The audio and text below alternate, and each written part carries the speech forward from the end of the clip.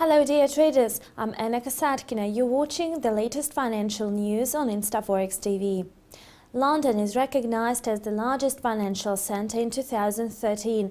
Even the disclosed Libor rate manipulation didn't prevent London from taking the leading positions. It is also interesting that London is the capital of the country which is under the threat of a triple recession and its credit rating is downgrading.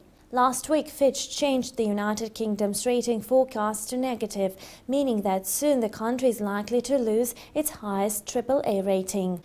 Nevertheless, the experts of Zetian agency, annually assessing the reliability, speed and volumes of financial flows in the world, insist that the first position of London is lily-white and square.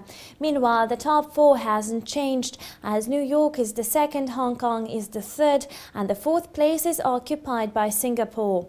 Out of the European region, only Zurich, Geneva and Frankfurt am Main got into the top 10.